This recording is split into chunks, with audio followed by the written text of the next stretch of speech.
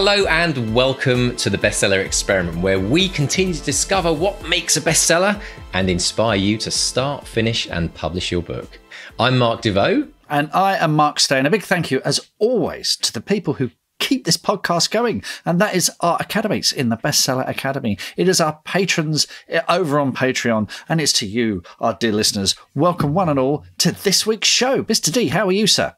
I'm doing great, thanks, Mr. Stay. How's things going at your end? I saw an interesting post about a certain blurb. Second book in the Witch of Woodville series. Got an email from my editor with a blurb that she put together, and then having just done an episode with Matthew Ralph about blurbs and marketing and that sort of thing, I kind of went in there and thought, right, excellent, let's have a go at this. So, been chopping that up into little pieces and then moulding it back into shape and selling the sizzle. So, yeah, it's that's been fun. Now, what is that usual for an editor to kind of have a first stab at a blurb and do it combined with the author, or does the publisher usually say, this is the blurb, you know, if there's anything you really don't like about it, let us know, or how does it just vary depending on the publisher and the editor? In my experience, the publishers have had a go and then sent it to me for approval, and then I've gone in and made my own changes and comments. And when I say blurb, this isn't like a one-liner or a one-paragraph. This is the copy that goes on the back of the paperback. It's like 3 paragraphs long. So it's still got to be sizzly, still got to grab you, still got to hook you in. It's that, you know, that thing where the punter picks up the paperback, turns it over, looks on the back, or it's that description.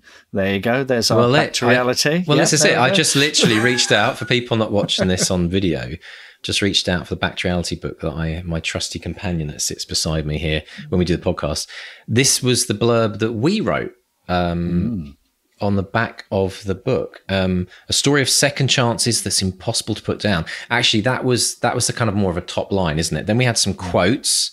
Everything the world loves about British comedy, and like if Nick Hornby wrote a time travel book, Swap Adventure.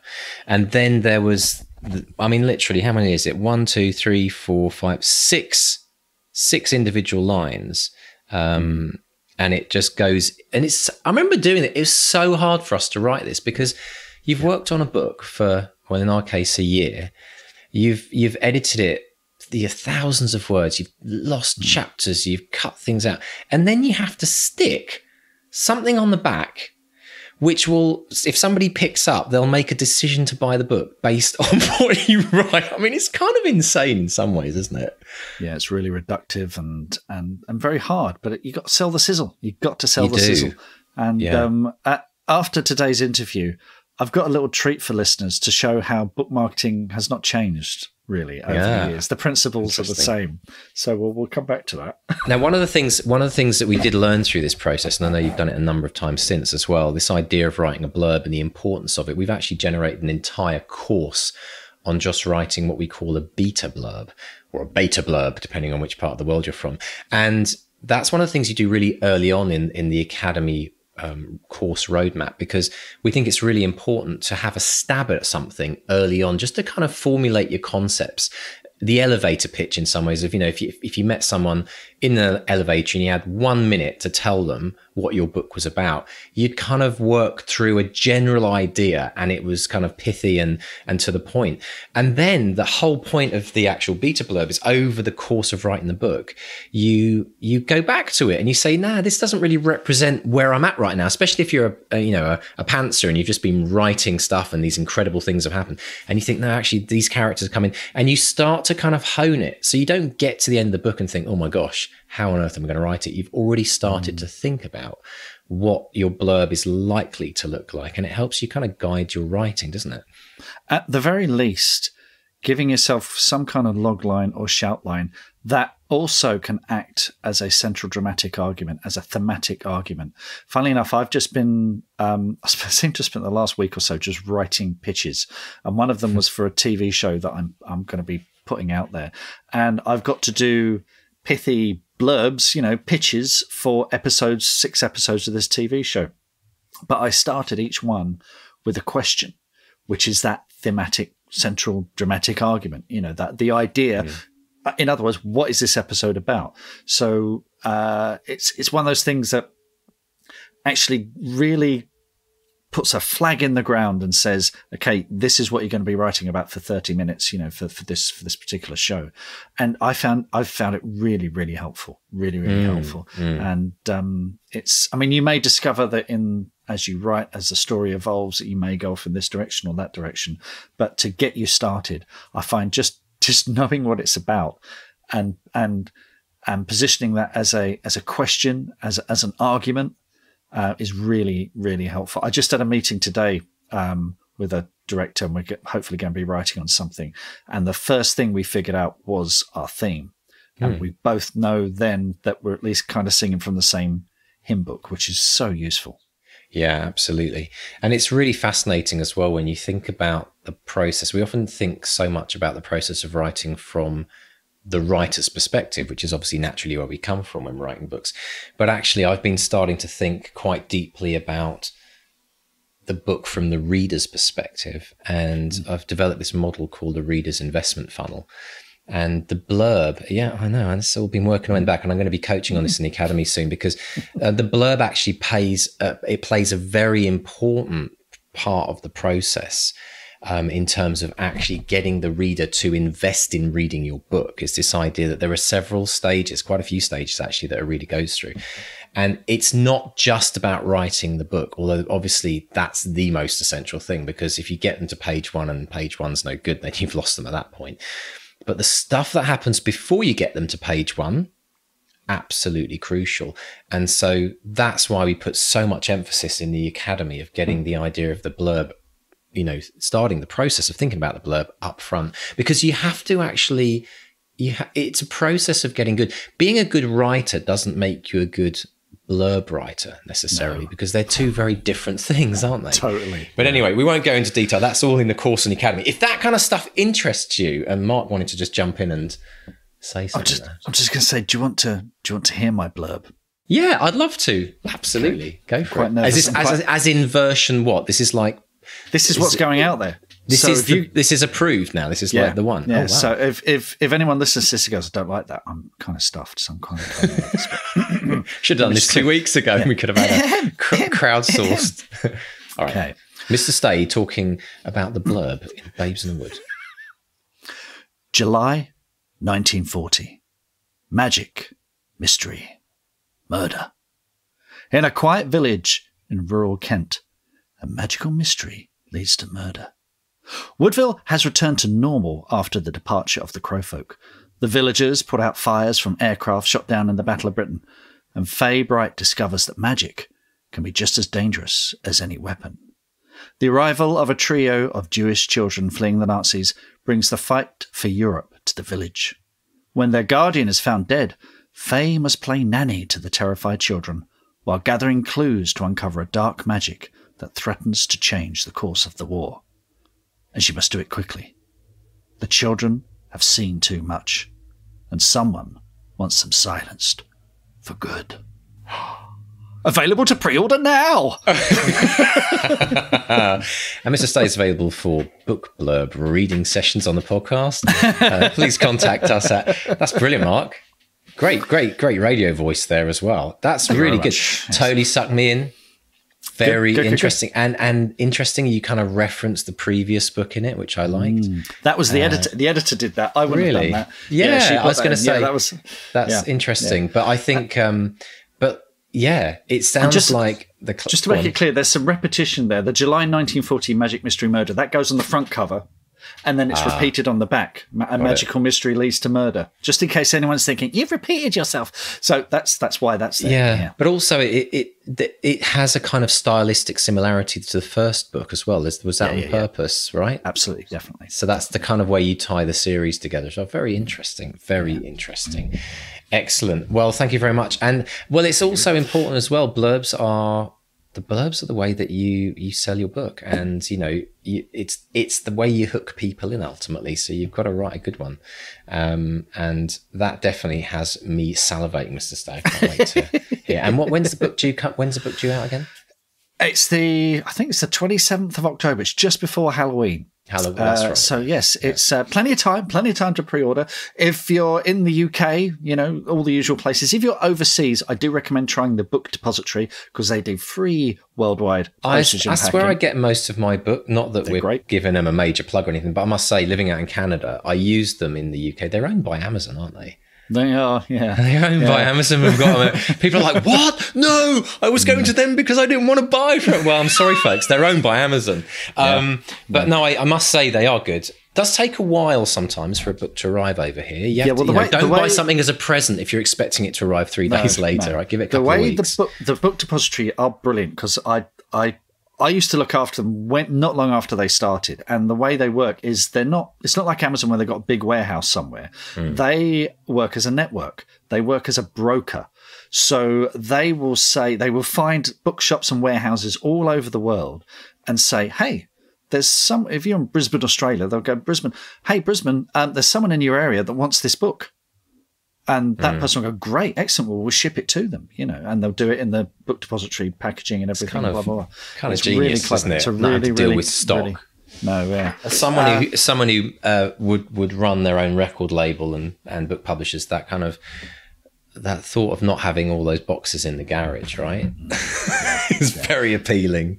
Very, very much so. Excellent stuff. But if you are in the UK, another plug, Coles Books in Bicester, you will get a signed copy and a free badge, exclusive a Woodville Village badge. Just check my social media for all the links. I've got them all there. So excellent stuff. Brilliant. Plug over.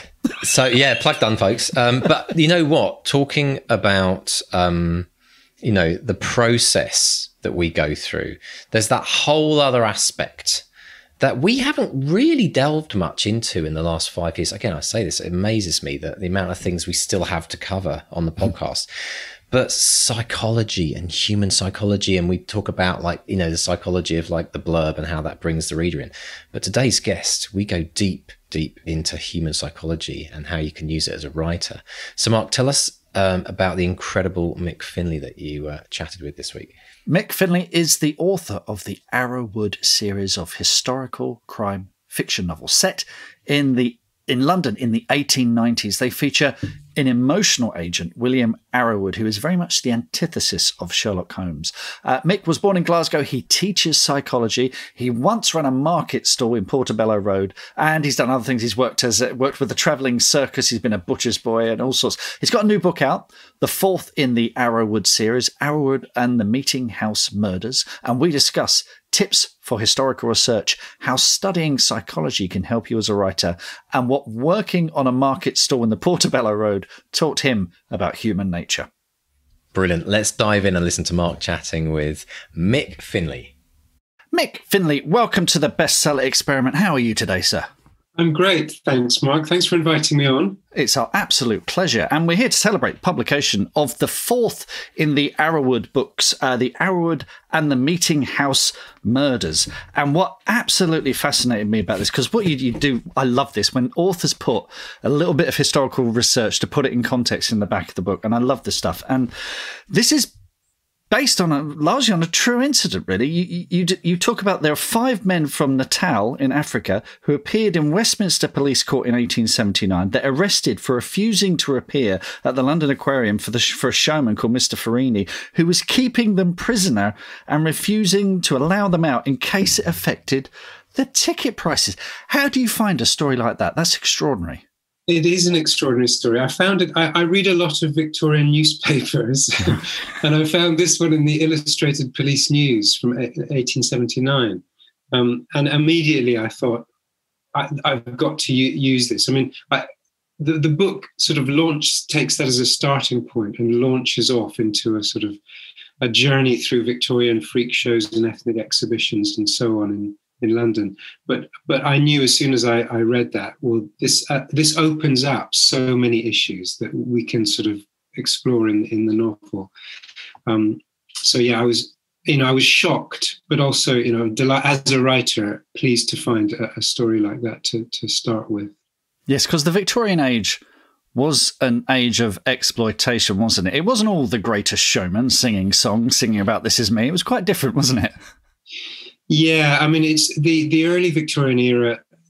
Fairgrounds, travelling fairs had these what they called freak shows, But also they would also have exhibitions of people, non-white people, people from the colonies, who were, because England was a much less multicultural place then. People had often never seen a black person before, particularly in the rural areas. So these drew large crowds, and they were very exploitative. There were terrible conditions for the people, and we don't know a huge amount about those people. There has been a few great books recently written about freak shows, Victorian freak shows, but there was a point at which these shows moved out of the fairgrounds and moved into theatres, where they attracted a bigger audience. There were higher ticket prices, and some of those freak shows, the performers were paid a bit more. Some of those performers even began to manage themselves and put on shows for themselves. There's a great book called The Wonders, which, if anybody's interested in, it gives you a great sort of very detailed picture of a small number of freak show performers and how they prospered when they were in the theatres. But the situation was much more difficult for black people and people who came over to perform in these ethnic exhibitions, or human zoos, as they were also called. So yeah, these 5 Zulu men from Natal were in a terrible bind, because they'd actually signed a contract in Natal with a French showman who brought them to Paris to perform in some shows there. But this showman in Paris had sold their contract to Mr. Farini, who put on shows in London. And he brought them to London and virtually kept them prisoner, because he didn't want, as you say, the ticket prices to be affected. And they managed to escape this house they were being held in and went to a police court to complain. And in the police court, they also revealed that they hadn't agreed to their contract being sold. So they objected to being, as they called it, sold like cattle between white men.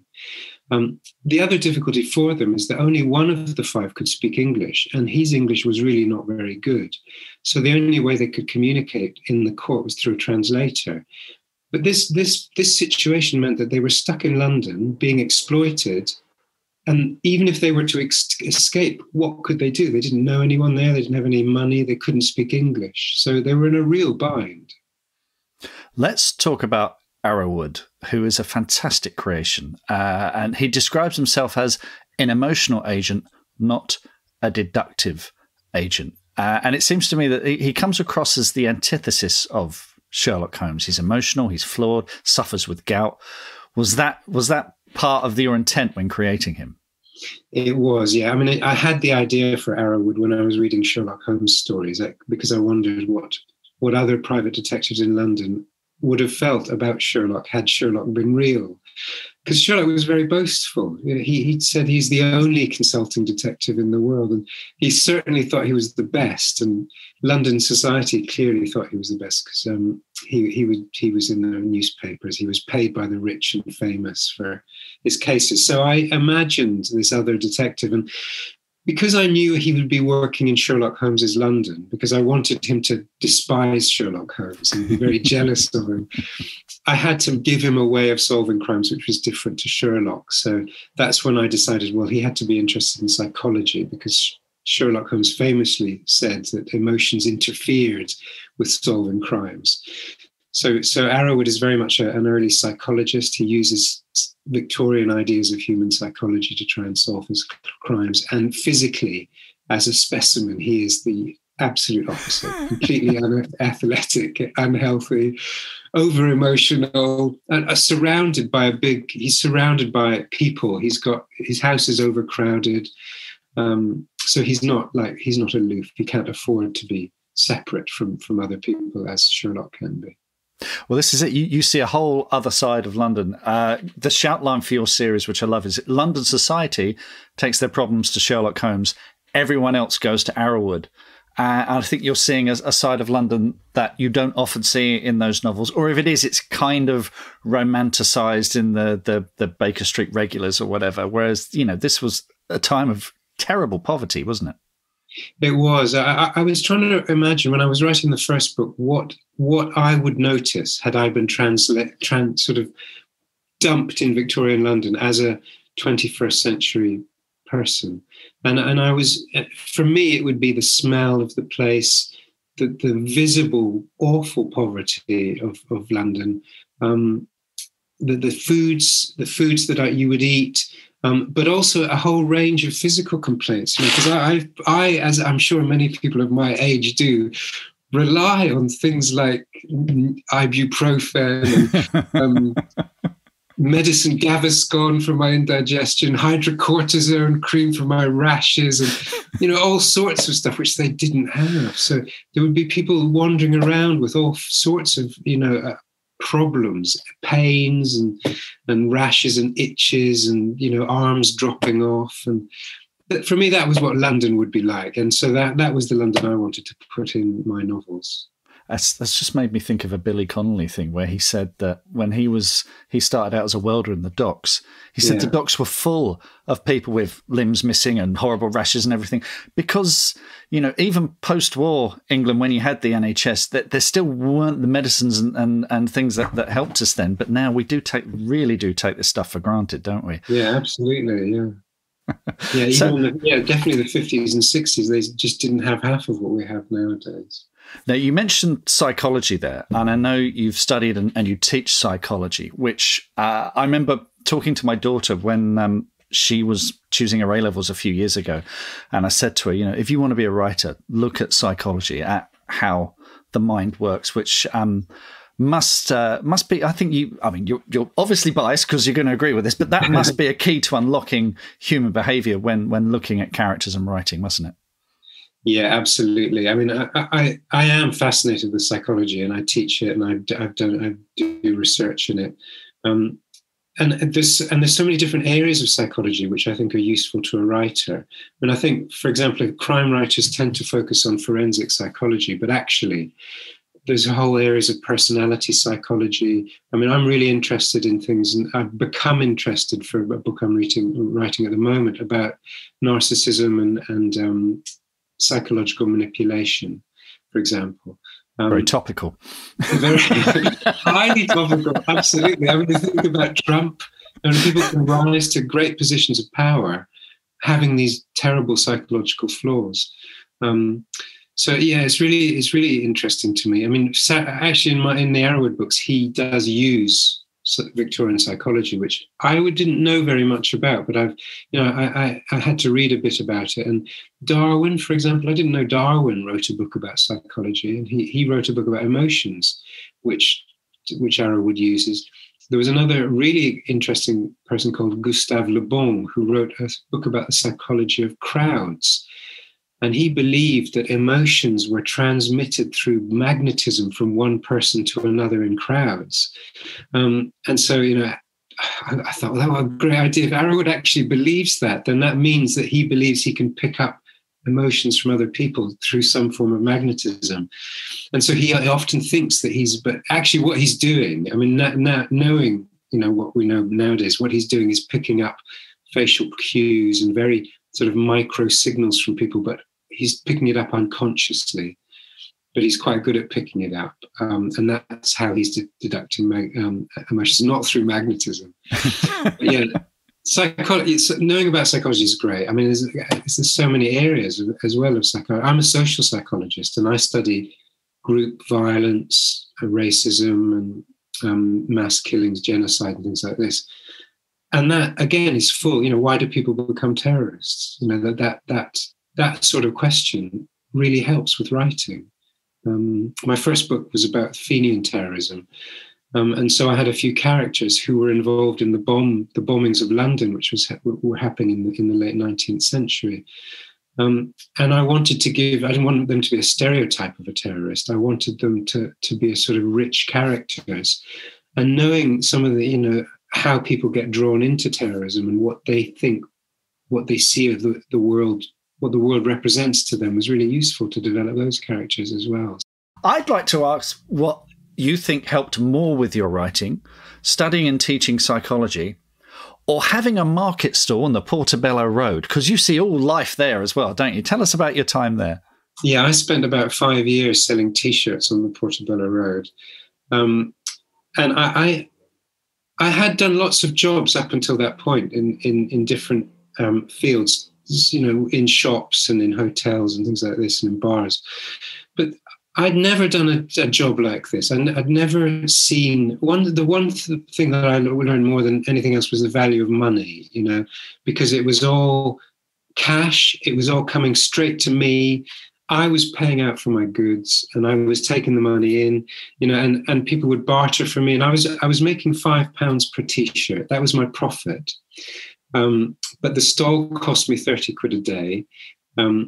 And a lot of people wanted to barter. So, I spent the whole day thinking about £1 here, £1 there, and every t-shirt they came in, they'd say, oh, I'll give you 12 for it. And I'd say, well, no, I'll tell you what, I'll do you 14. And all the time it was money, money, money. And I'd never thought about money. I just thought when I'd worked before, you work and then you get your pay packet. But for this job, every minute of it was about cash. And so I saw money in a different way. And I guess that made me think. And when I had a bad day, I felt awful, because I brought in no money. I also did a Greenwich market on Sundays. And I had some terrible days there where I earned £7 for 8 hours of work or something like this.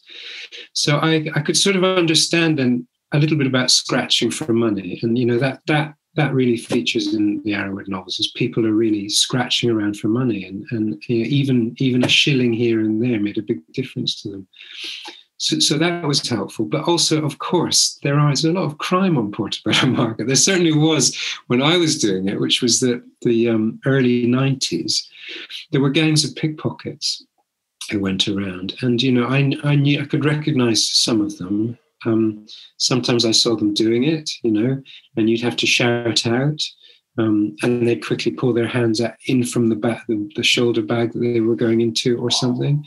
I had people who'd stolen checkbooks, buying T-shirts from me. Some of them I was able to detect. Some of them, of course, I wasn't, and I lost the money for that T-shirt.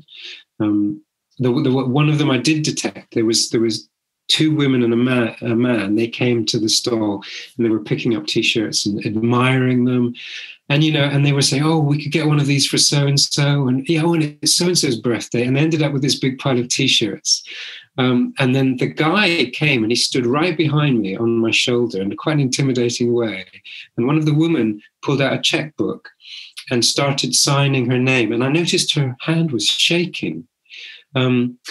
This was, of course, so long before the days of tapping your card or anything. Yeah. Her hand was shaking. And as I always did, I said, okay, can I see your bank card to check the signature? And it looked a bit like the signature on the bank card, but I thought, well, there's a big pile of T-shirts here. And her hand was shaking. So I said, I don't think that's your signature. And they got furious with me. The guy started shouting at me right in my ear. And then the point at which I knew I was right about them was that at one point he said, "You've wasted one of our checks." Oh, what a giveaway! Okay, that's stolen. And another time, I was also for a few months I was targeted by a gang of just plain thieves, and they would wait until there were a lot of people around my stall, and I had T-shirts hanging up and I had racks, but I also had them laid out on the table. And they would they'd put a bag under my table and then they'd distract me and they would just sort of scoop out a whole row of T-shirts into their bag, and their accomplice would just walk away as they were still talking to me about trying to find a small size or something like this. And I never knew he was doing it. It went on for months, and it really, I was getting really demoralized because it was a lot of my money for the day were being stolen every week. And then it just stopped happening. And then about 6 months later, I was standing outside my stall, leaning against the wall opposite, watching my stall. There was nobody buying. And this huge guy came up and stood beside me. And he looked down at me and he looked at my stall and he shook his head and he said, we never used to get much from your T-shirts. And it turned out he'd been inside for the last 6 months. And I don't know why he came up to tell me that and he explained to me how they did it and everything. And then he just shook my hand and strolled down the road. Wow. So yeah, I learned a lot from that market stall, definitely. Yeah. Fantastic. Oh, such a great story. We're obsessed here with writing habits, and we like to ask our guests what their writing habits are. Are you a write everyday person? I mean, I see it's, again, looking at the historical notes here, you're doing a lot of reading as well.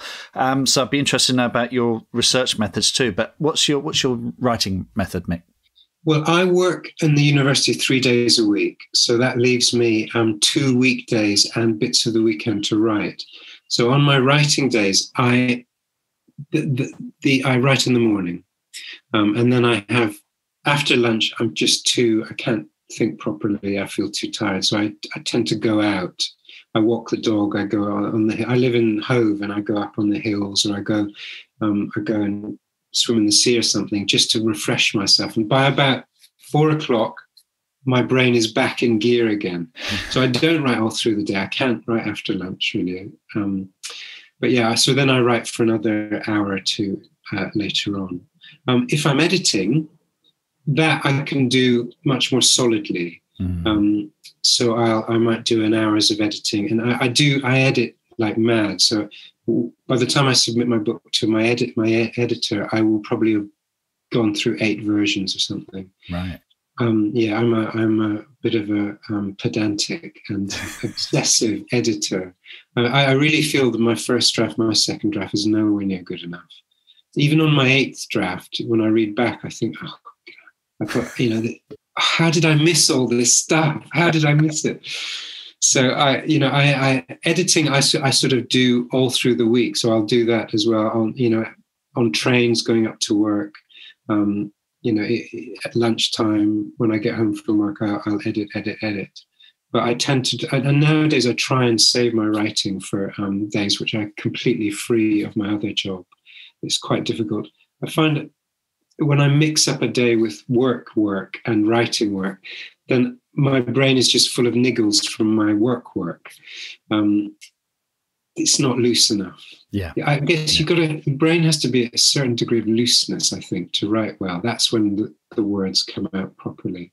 And you've got to find the routine that allows your brain to find out when you're loose and what you can do to make your brain loose enough to write. Good. I like that. I like that very much. And in terms of research, you said this was inspired by an article in a Victorian newspaper. How are you accessing that kind of material? Is it all online, or are you going to libraries? Yeah, the British Library has the newspaper archive, which has newspapers going back hundreds of years. Now, it's free if you go to the library, but if you access it at home, you've got to pay something like £12 a month. So I tend to go on days up to London and sit in the British Library. And if you live in the vicinity of London, I know it's a very southern thing, and I wish there was another British Library up north. Mm-hmm. But if you do live in London or around London, it's a wonderful place to write and research.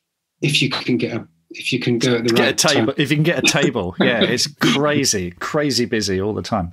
Very good Wi-Fi there, though, I must say. Yeah. One of the reasons it's really busy is that UCL, apparently, I've heard UCL Library gets really packed, and they have advised their students to use the British Library, which is a bit annoying. Oh, well. When was there ever a time when students weren't annoying? And in terms of your reading, and you acknowledge many books in the back of the book here as resources. Were you sort of steeped in the Victorian world to start with, or is this something you've had to learn? And is it something you do before you write, or as you write, or after the first draft? Yeah, that's a good question. And to all those people who are considering writing or thinking about writing historical fiction, I didn't know anything about the Victorian era when I started writing the first Arrowood book.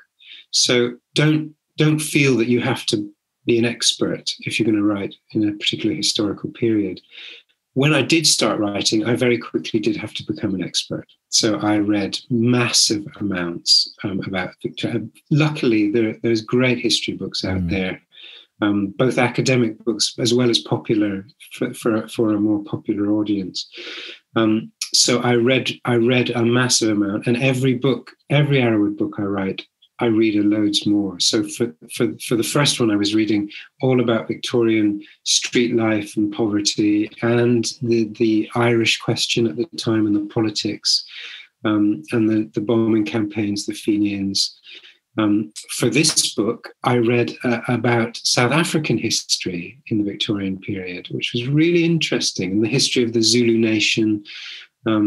But also I had to read about Victorian racism and, the racial sciences ideas of the time. But I also kept reading more and more about, the life of the poor, street life in London. And I have copious notebooks full of the stuff. But I'm reading all the way through each book. And I often, and this I find this really important, is I'm not one of the writers who plan out the plots in advance. I start with an idea of a possible crime that could happen around a particular social issue of the day, and then I think about my characters, and I start writing a few chapters, and all the way through that writing of that book, I'm reading history. And what often happens is that I find things in the history that I want to put in the book, and that changes the nature of the characters, and it changes the way the plot's going, or changes the backstory of the characters halfway through the book, 3/4 of the way through the book. That really helps to me, because I keep the writing fresh. It feels exciting for me, because I'm injecting new ideas from outside all the time, which are changing what I thought I was doing. And for me, that keeps my enthusiasm up, and it makes me feel more creative, I think. When you come to a point where you come across some wonderful gem of information that will pivot your book, might change the nature of a character, do you keep writing that draft, or are you tempted to go back and make changes and then catch up on yourself? Well, if it's something that needs some change earlier on, then I will go back and pepper what I've written already with stuff that allows that thing to be added. Often you forget where you need to put it, so therefore it's only when you come to reread the draft that you think, oh, I need to put something in there. Yeah, so it works both ways, I think. Excellent. Good stuff. And I was going to ask what's coming next, but I've seen that the Arrowood books have been optioned for TV with Kathy Burke as an executive producer. Any news on that? Anything you can tell us about that? Or is that something you're sort of stepping back and just letting them get on with it? Well, I can tell you, they've been fantastic. There's Pippa, who now works for Lookout Point, and Kathy Burke. They sort of put together a team, and the man who directed Vanity Fair is on it, and David Eldridge, the playwright, is on it. They invited me to all the script meetings, which is just amazing for a writer, because I know that often doesn't happen. So I've had great experiences sort of seeing how a script writer works, and the process by which people feed into that, and it keeps changing. It took 2 years to produce a final version of the first episode of the script. But now there's a package, and it's being taken out by the production company to broadcasters. So there's a package with the first script. So I hope, it'd be fantastic if it did reach the screen, but I think a lot of books get taken to this stage, and every stage is a big hurdle. Exactly. Yeah, it's very, very true. Well, good luck with that. Fingers crossed. Hope to see Arrowood on the screen soon. And are there more adventures coming from the streets of Victorian London? I hope so. It depends on contracts and sales for this book and so on, but I very much hope so. I'm writing a modern day crime book at the moment, but very much hope to get back to Arrowood after that. Well, folks, if you want to lose yourself in the mean streets of Victorian London, Mick, all 4 of the Arrowood books are out now, so go grab them. Mick, thank you so much for speaking to us today. It's been absolutely brilliant. Hope to speak to you again soon. Thank you. What are your writing dreams? Finishing that book, quitting the day job, becoming a best-selling author? Well, over 4 years, we've studied the advice of over 300 best-selling authors who've collectively sold over 500 million books. And we are excited to announce the Bestseller Academy. If you're ready to take your writing to the next level with accountability, craft, and coaching, your bestseller dreams are now only a click away. To find out more and apply, visit bestsellerexperiment.com/academy. That's bestsellerexperiment.com/academy. Now, it's really interesting, isn't it, Mark, when we talk about how to hook a reader in and how you can reference other characters in other books.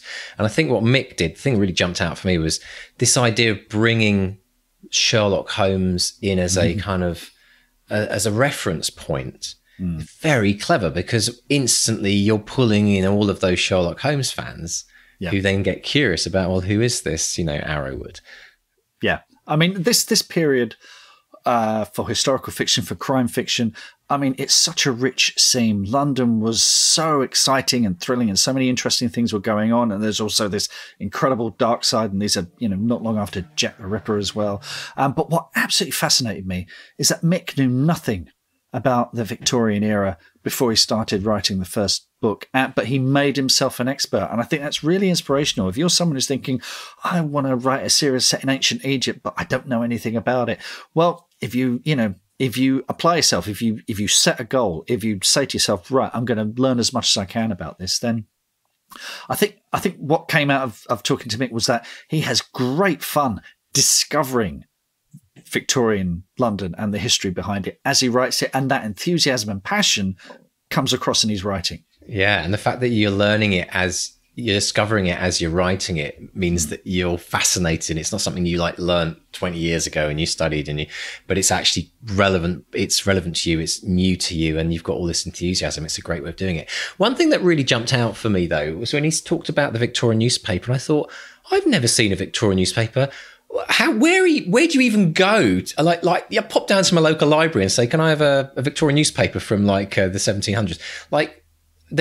Where do you go to get a paper like that? Well, I mean, the British Library, as you said, it is good for that. And actually, if you book ahead, you can book these things out. And there are online resources as well, which you have to pay for.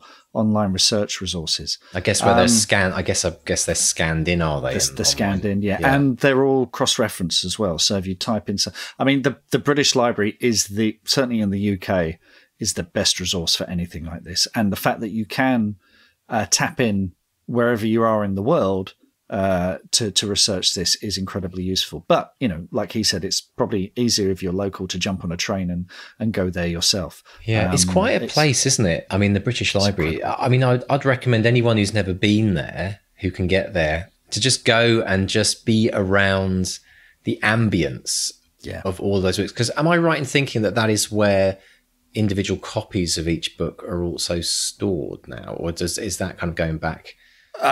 Certainly there's a record of your book is put there.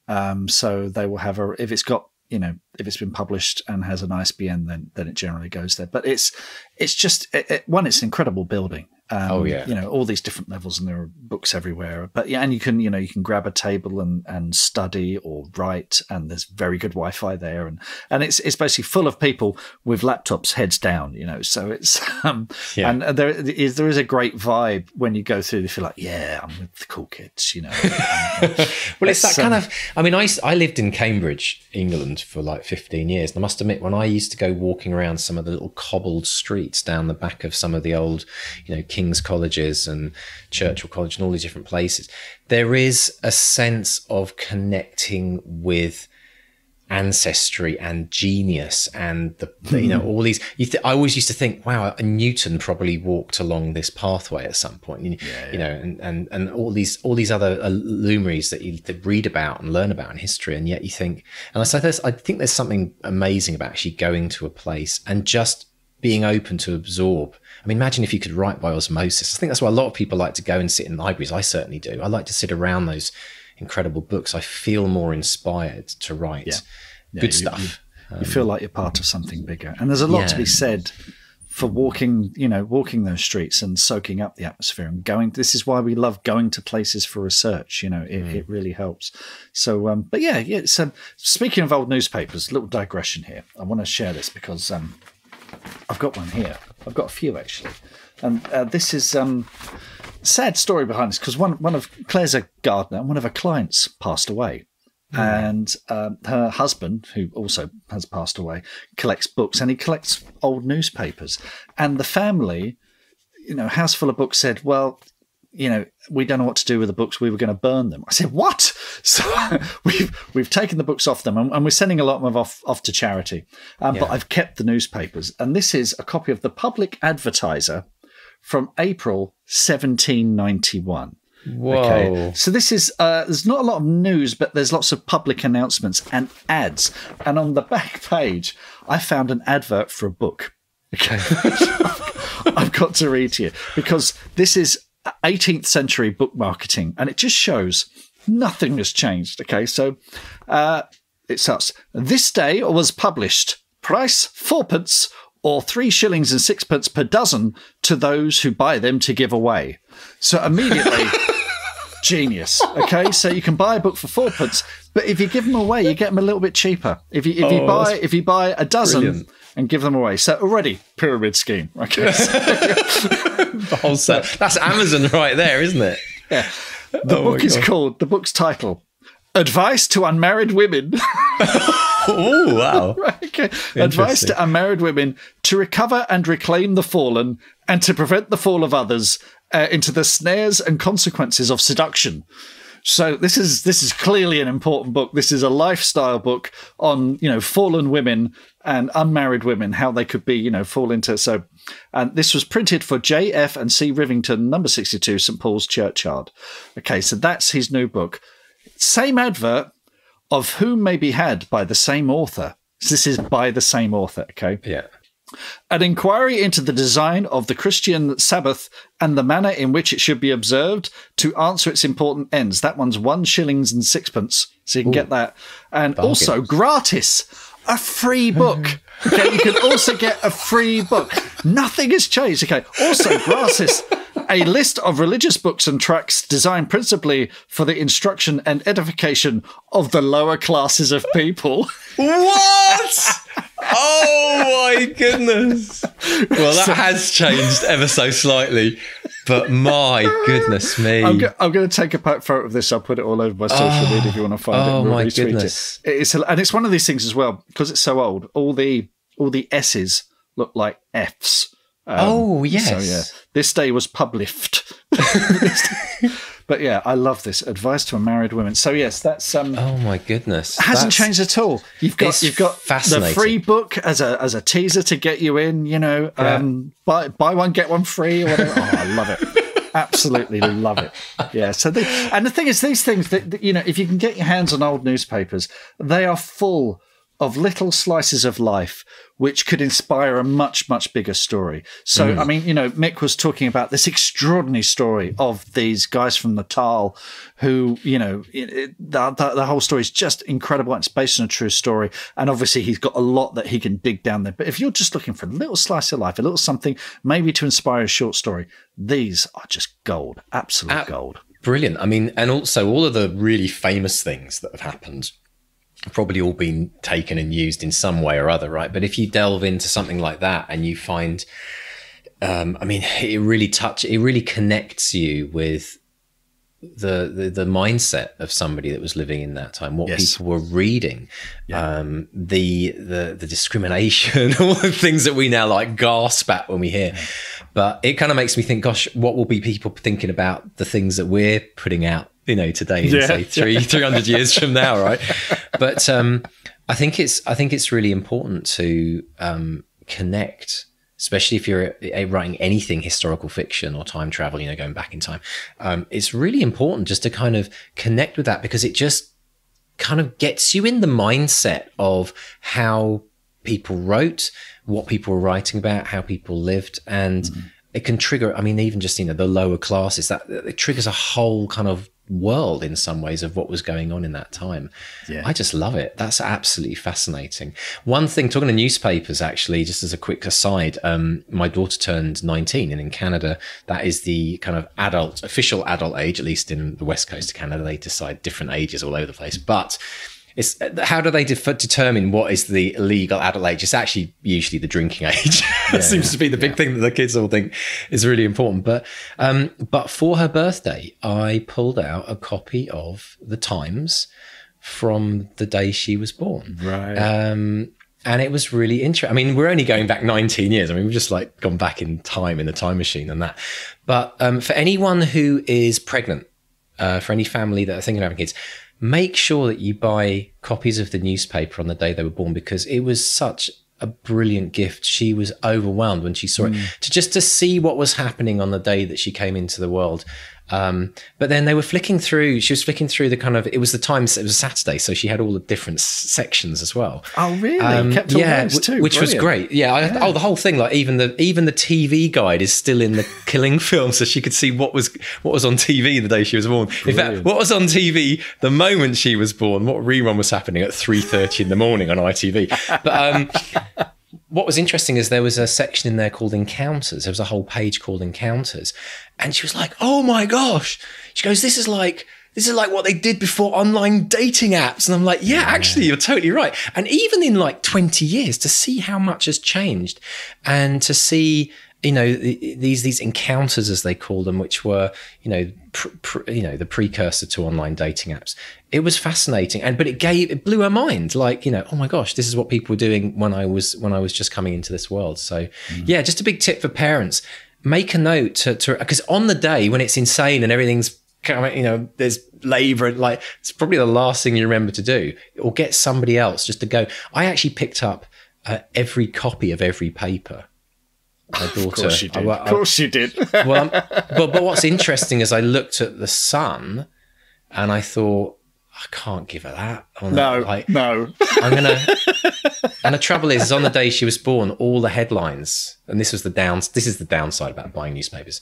There was some big murder that had happened, and it was like every front page was like, murder, death, killing. And I just thought, oh, actually, that's not so good, because you're born into. But then that is part of the reality of media. But it's also kind of interesting to kind of as she turns into an adult, to see the realities of the world that she came into as well. In some parts of society, and I always think the media tend to kind of. We always read the bad stuff in the press, like it's today's bad news, and then we look at the world and think the world's a horrible place, whereas actually we're just looking at the very worst of the worst things that have happened in the world on that day. I'm listening to an audiobook at the moment called Humankind by Rutger Bregman, who did another book called Utopia for Realists, and his argument is actually things are pretty good. Things are actually going in the right direction. It's just we only hear the bad stuff, and we always assume the worst of people. But actually, humanity, we're facing a big challenge with climate change, but people are working really hard on that, actually. It's if you're ever feeling down, Humankind, Rutger Bregman, highly recommend it, because awesome. we are amazing people. We can do absolutely amazing things. I know if you sit there watching rolling 24-hour news, it might not feel like it, but actually take a step back, take a wee break from that, and see how much happier you might be. Yeah, absolutely. Yeah, brilliant stuff. Another thing that I found really fascinating. I mean, we've not really dived into the kind of the psychology side of things. Absolutely brilliant. I mean, I love psychology. It's something that I've studied since I was like 16, and I read books on it for fun. But it's interesting how Mick was, connecting it to the value of learning about when you're an author, because really you're writing about human behavior, you're writing about emotion. I mean, we've always said that's the most essential thing when you're writing character. It's like really getting into the emotion of that character and portraying that emotion to the reader. But the psychology element's just mind-blowingly fascinating and deep, isn't it? I think if you want to be a writer, if you want to write about human beings and the human experience, you have to have an interest in how the human mind works and why we make the decisions that we do, and getting a good grounding. I've read, I've not studied it, but I've read a few basic books in it. And any non-fiction book that goes into the psychology of the human condition, like the Rutger Bregman book, that's catnip to me. I love stuff like that. I remember my daughter studied criminal psychology as an AS level, so she did it for a year, and gosh, we had great conversations about that, about the, the terrible things humans do to each other and why they do it. Anything like that. Just, I'm not saying go off and do a 3-year degree, but get a good grounding and just think about it and have a fascination in it and an interest in it. And it will just help you with your writing, because so much of what good writing is about is human motivation, why we desire things, goals that we want, and the things that stand in our way, and the things that we're willing to do to achieve those goals. That's the human condition. That's what we get up and live for every single day. And sometimes run on autopilot and habits and all the other things that we do. I mean, on many levels, I think there's a double benefit here for writers. The first thing is obviously getting into the mind of your character, but also understanding the minds of your readers. That's the thing that we don't often talk about, but to understand those two things and how they connect is super important. But also, on top of all that, it's really valuable to study psychology and take a general interest, an ongoing interest in it, because it helps you understand yourself. It understands the motivations you've got for writing your book, the motivations as to why you want to write specific things in your book, because things that are important to you, but also from the personal growth side of things. Like I've obviously been a big advocate of personal growth and personal development over the years. And the reason why I got into psychology almost unknowingly was because I took an interest in personal development books. And it's all psychology on one level or another. And learning about yourself and becoming self-aware about why you do the things you do.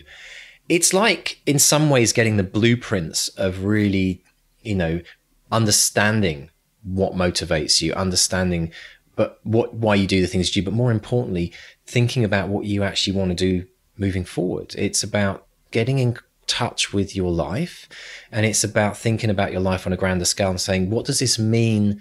What does this valuable time that I have on this planet mean to me? And what should I be doing? How should I best be spending that? And if I'm going to spend time writing about it, which we know is a huge chunk, then how am I going to use that time in a really effective, valuable way beyond just, quote, writing a story? Because, we've talked about all the themes and the important messages that we want to try and portray in books to readers. There's more than just a story there, folks. There's more than just a bit of entertainment. There's always something that you can take away that might change someone's life in some ways. It might make them look at the world differently. It might make you look at the world differently. And that's the bit that we don't often talk about. And I think bringing the psychology element in starts to open that world to us in an incredible way. Yeah, it's, I've said this before, writing is trying to solve the puzzle that can never be solved, which is the human condition. But to have a healthy fascination in that can only make you a better person, which is why I love hanging out with writers and talking to writers, because we're all trying to make sense of who we are. And it's that thing of putting yourself in someone else's shoes, trying to see the world through a different perspective.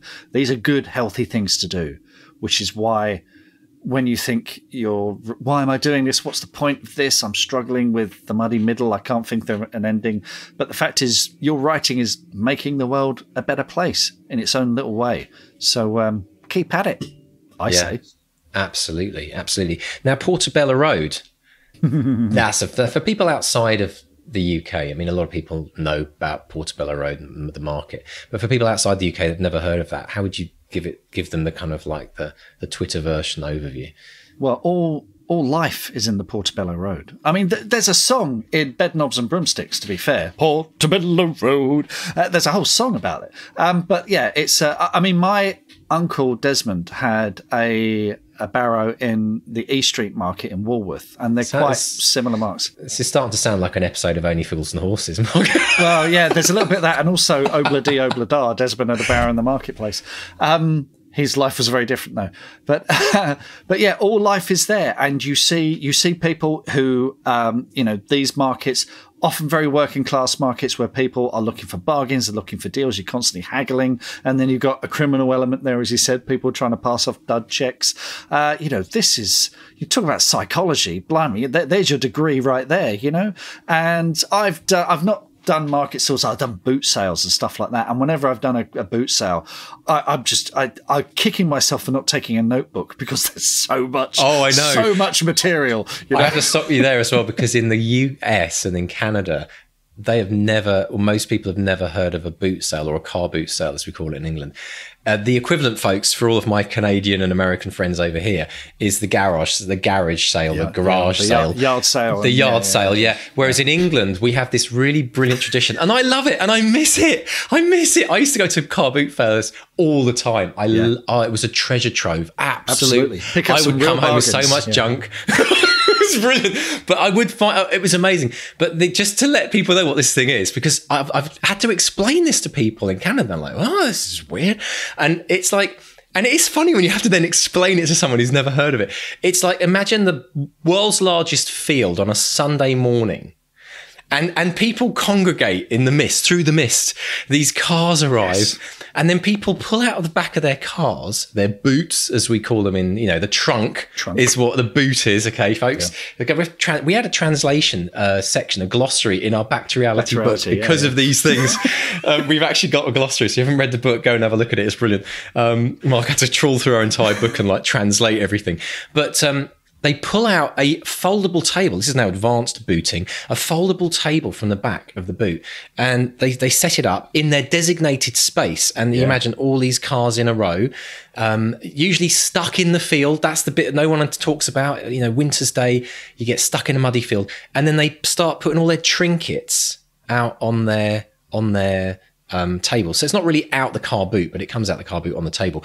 And then just literally thousands of people show up. Yeah. I went to one in north of Ely in Cambridgeshire, and I think they got about 8,000 people per sale. And they were probably about 600 cars.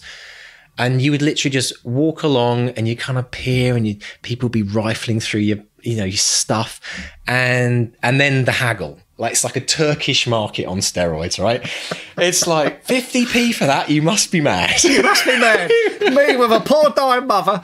What? I mean, we did a few when the kids had grown out of stuff, and and it is that thing. It's usually in a frosty autumn.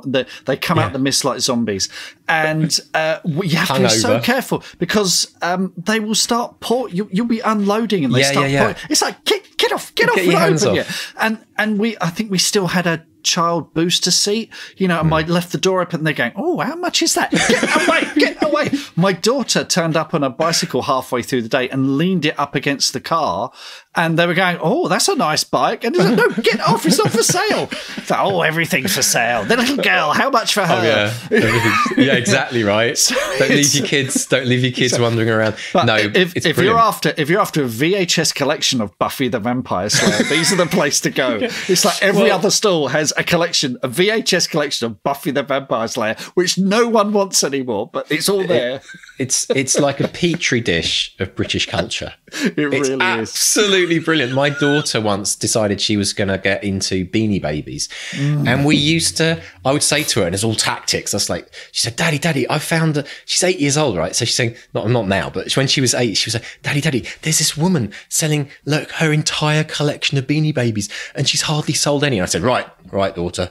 What you need to do is wait 2 minutes before the market closes, go back to her, and then make her an offer for the lot. And she said, so we went back over there, and there was this woman being very depressed with her massive avalanche of Beanie Babies that she collected religiously. They had the tags on the ears and everything. Yeah. And I thought, there's probably some collectibles in here. But she was obviously she was in her 40s. She's like, I'm letting go. I have to move on. And honestly, my daughter made an offer, and she looked into her eyes and she thought, oh, well, they're going to a good home. But she was literally, I felt so sorry for her. She was almost in tears, this woman, because she was letting go of her childhood. Yeah. And it was just heartbreaking. So there's all these emotional experiences you get at car boot fairs as well, which is just bonkers. There's a famous photo of a divorced couple in a courtroom who have been ordered by a judge to split their Beanie Babies. They're on their knees with a suitcase and going, you can have that one, and you can. And the judge, apparently, this was the big breaking point in the divorce thing. Anyway, we digress. I mean, talk about human psychology. Well, we digress, but it's also blooming brilliant. I love it. So here's another tip: if you're planning a trip to London anytime soon, the British Library, and go to a car boot sale or a market. I mean, the thing with the market is you'll see all kind of life there. A boot sale is interesting because, as you say, it's like people are putting themselves on display. Yeah, you will see in attics of everyone's lives. That's their record collections. Those are their books. This is the tat that they were given that they're now giving away. So it is. Go with a notebook. Don't buy anything. Don't take any money. No. Because if you're traveling, if you're traveling, you'll end up paying 10 times as much as it's worth in suitcases to get it home. I could never ever go to a boot fair without coming back with an absolute. I think that's why it's called boot fair, because I would come back with a bootload of junk. Yeah. But I must admit, over the years, I've found some absolute treasures, and I still have friends that go out religiously, like every Saturday and Sunday morning, and it's just brilliant. I love it. But anyway, but psychology, it's all happening there, folks. So if you want to do some research, and if you've ever been to a boot fair and you're not from the UK, tell us what your experience was like. I really want to hear. I mean, we're going to get all kinds of stories coming out of the woodwork. But also, what's the best book you've ever found at a car boot fair? That's the other thing. I mean, you could find collections, like I heard of someone that found the original Strand magazines there, which were Sherlock Holmes, the original published Sherlock Holmes books, chatting. So, you just never quite know what you're going to find, because some people just want to get rid of their stuff. And, it's not like Antique Roadshow where people are valuing, some old heirloom from families of ancestral generations. These are sometimes people who just want to get rid of stuff, and in a box of tat you might find something that's worth thousands and of some value. And anyway, check it out. Car boot fairs all over the UK happening now. Brilliant, Mark. Well, let's dive into social media. There's been a lot of great wins this week, haven't there? Oh, just wonderful stuff, both on the Academy and the Bestseller Experiment Group. And there's quite a few, so I'm going to whiz through these, but there's some great stuff. Over on the Bestseller Academy, we've got, this is great, Chris Everhart shot a short horror film called Stay Away, and it's now going to premiere at a film competition at Halloween. Chris, fantastic. You wrote and shot a horror movie. Absolutely brilliant. Couple of wins from Jack Harmon. She finished a third draft of her book, Nobody Knows Jack, and so 2 days before her original deadline, which is absolutely brilliant. And she says she's now got to go through and check all my idioms and colloquialisms. Well, I'll tell you what, Jack, I love a good idiom and colloquialism, so don't be too hard on yourself. Also, Jack also had a short story, In Tempest and the Night of Nightingales, published this week by the Selkie.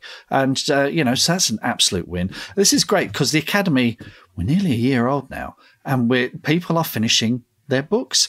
We had a wonderful note from Samantha Makuza, who she set herself a goal of 75,000 words. She's written the first draft of a book, Hunting Her, just shy of 80,000 words, actually, but she's got to go in and make some edits. But that is absolutely brilliant, and she's going to be celebrating that.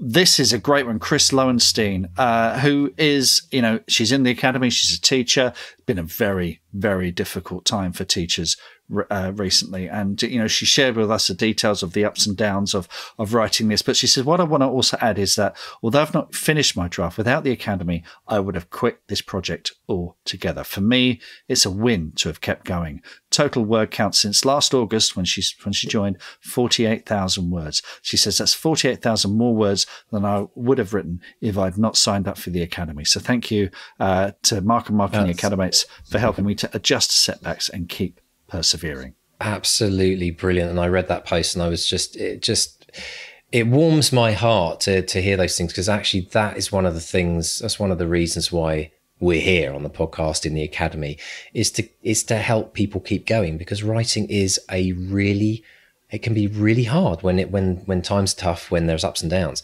It's very easy to let go of the writing, but what we're trying to be here is like a constant companion, if you like, a constant support, always there waiting, ready for when that inspiration hits. So absolute massive congratulations, Chris. That is such a huge, huge win. And to hear, the benefits of what's happening is just brilliant. That's what it's all about. Absolutely. Someone who won't let go of the words is Mr. Mark Hood, who we've mentioned on here many times before. He's just hit 600 days of writing every day in a row. That totals nearly 360,000 words in that time. And Mark says, and some of them are even good. It's absolutely mind-blowing. I mean, we were blown away when Mark said that he'd hit 100, then 200, then hit the year. hit the consecutive, like the 365 days, 600 days. I've actually now said to him, I've challenged Mark. I said, okay, I said, you're now closer to 1,000 days than you are to when you started. So that's the challenge. I've laid the gauntlet down for Mark. Can he do 1,000 days of consecutive writing? That's 3 and a bit years. Utterly brilliant. Well done, Mark. Absolutely mind blowing. And do you know what else we've got on the Academy? We've got an award nominee, Osman Hanif. Osman says, my novel, Blasphemy, The Trial of Dinesh Masih, was shortlisted for the PFC VOW Book Award in India. He said, I'm not eligible for most awards in India because I'm not a citizen, so this is very exciting. I went and had a look. The cover for Osman's book, Blasphemy, and it's on Amazon, folks. Go and check it out. Osman Hanif, Blasphemy, The Trial of Dinesh Masih. Gorgeous cover. Absolutely gorgeous. And so got everything crossed for you, Osman. Wishing you every luck with that. That just looks amazing. And I believe we were having a conversation, and I believe he's still looking for a UK publisher for this. So publishers, you're always talking about wanting to have a more diverse list of authors. Check out Blasphemy by Osman Hanif. Pull your finger out. Get to it. Absolutely. Osman's amazing. He's such a such a light in the Academy as well. Such brilliant work. So well done. And congratulations. And fingers crossed for the competition as well. That's brilliant news. Yeah, really, really hope that's a success. We're, over on the BXP group on Facebook, Mel Melsa, who is a brilliant science fiction author that I know. She says, got to share this as I'm really proud of my story in the latest issue of Clark's World magazine. Now, in the science fiction fantasy world, Clark's World magazine she's in issue 178. It's a monthly magazine. It's where so many science fiction authors get their start. So this is huge for Mel, and huge congratulations on getting your story into Clark's World magazine. That is a really, really big deal. That's brilliant, Mel. And finally, a little note from Julian Barr, our friend Julian Barr, who's been on the podcast a few times, and the guy I go to when I want my short stories edited. He's just amazing. Julian says, just want to give a shout out to the Bestseller Experiment 200 Word a Day Challenge. Writing a minimum 200 words a day helped me build up momentum like I've never had before. I'm on day 216 of a writing streak and now consistently producing about 10,000 words per week. Now, Julian, he's been published. He's been published independently and published by publishers in Australia. He's a fantastic writer. But the fact that it's not just about people starting out. And it worked for me, and it worked for Julian, and it's working for all kinds of authors. Just this 200 word a day approach is really, really working. Brilliant. So if you want to try that out, folks, you simply go to 200wordchallenge.com and find out what the magic is all about. Just get started. It's completely free. Just go in there and read up about it, sign up, and start banking your words with us. We are approaching soon 20 million words banked in the word bank. So please get involved and tell a friend. And you know what? If you need a bit more accountability, get a friend to do it with you. Get a friend to start with you. That works brilliantly as well. So, but congratulations, Julian. We're actually going to have to start, you realize, Mark, we are going to have to start some kind of word challenge all-stars, because I know that we've got Mark at 600, Julian at 200 plus. I know that we've got Adam Jarvis in the Academy who's recently passed 250, I believe. Wow. And a lot of other people who probably haven't even told us where they're at. So if you want to join those luminaries and get involved, it's just a bit, it's fun as well, and it's a personal challenge, and it's not about comparing people with people, but it's a personal challenge to see what you're capable of doing just this week. So go for it, folks. 200wordchallenge.com. Excellent stuff, Mr. Stay. Well, it has been a wonderful, wonderful podcast. I want to thank our guest, Mick Finlay, for coming on the show and enlightening us with his psychology insights. And also thank you to all of you that have written into us. Thank you to everyone who is absolutely rocking it in their writing. We actually hit over 100 wins just this week in the Academy, which was one of my personal goals for the Academy. And that was a massive milestone. So congratulations to everyone who's posting their wins there. And just keep going, folks. This is writing is life. Life is writing, right? It's not something that comes easy to most of us.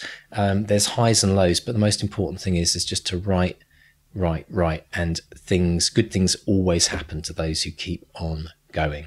So thanks so much, everyone, joining us. Mr. Stay, have a great week. We'll be looking forward to more of this next week. And it's a goodbye from Mark 1. And a goodbye from Mark 2. Goodbye. Goodbye. And actually, Mark, we should probably say to people how they can get hold of us on social media. Well, I did wonder when you were going to get round to that, but I didn't want to interrupt. I knew there was something I forgot. Facebook, we're Bestseller Experiment. Twitter and Instagram, we're at BestsellerXP. Please subscribe, rate and review on your podcast catcher of choice. And thank you, as always, to our editors, Dave and JD, who will be going, hang on, they've done this bit in the wrong order. And thank you to anyone who stayed with us this long. Another long episode, another epic journey. So, Mr. Stay, I think our time's done here, mate. We better make a quick exit. Yeah. All right. Cheers, mate. See you next week. Bye. Ta-ra!